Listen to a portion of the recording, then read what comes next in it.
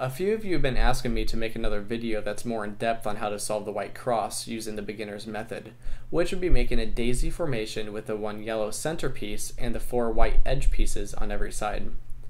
Apart from the amazing feedback I've gotten from my original 3x3 beginner tutorial, there have been a few individuals that don't recommend this way of solving the cross.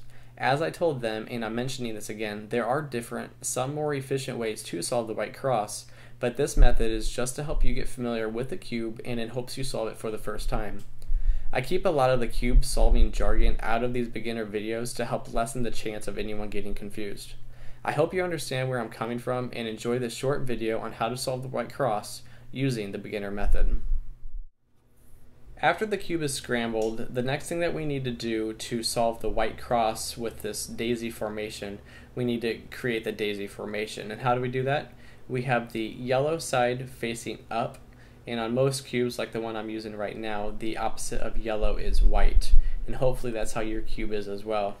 If not, you'll just have to improvise, unfortunately. But for now, if you do have yellow and white, the yellow is going to be facing up, and the next thing that we need to do is find the 4 white edge pieces that could go around this the middle part of the daisy. Looks like we already have 1 white edge piece already in place, so let's go ahead and find the other 3. Alright, so as we rotate the cube around, we do see that there's one facing us. So let's go ahead and just move this left side up. So now we have 2 out of 4. We just have to get these 2 now.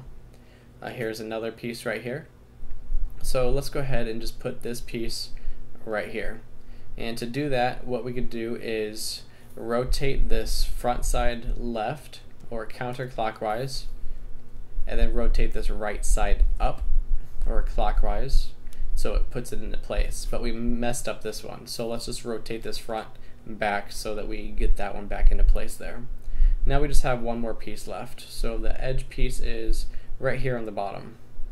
So when they're on the bottom, it's pretty simple. You just have to rotate the edge piece to the side that it's supposed to go on, just right beneath it. So you could do 180 degrees, and then it'll go right into position.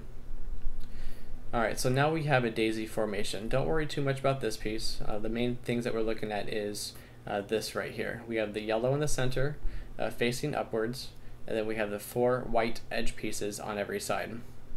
And now what we need to do is create the white cross. Next is we look at the color that's on the opposite side of the white, which is red on this side. So we need to move these the bottom 2 layers to the red side. So now you see we have white, red, red. It's the same color, so that's good. So go ahead and rotate this front side 180 degrees. Alright, rotate the cube. We have a white edge piece with a orange side. So let's rotate these bottom 2 layers to the orange side. So now white, orange, orange. Rotate 180 degrees. Alright, rotate the cube. We already have the blue into place, so that's good. We have white, blue, blue.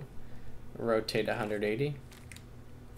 And then the last side we have white, green, red. So we need to rotate these bottom 2 layers to the green side. So now we have white, green, green. Go ahead and rotate 180 degrees. And then we could flip the cube over, and there you see it. We have the white cross, and we know that it's done correctly because we have both of the same colors in the middle on every side of the cube.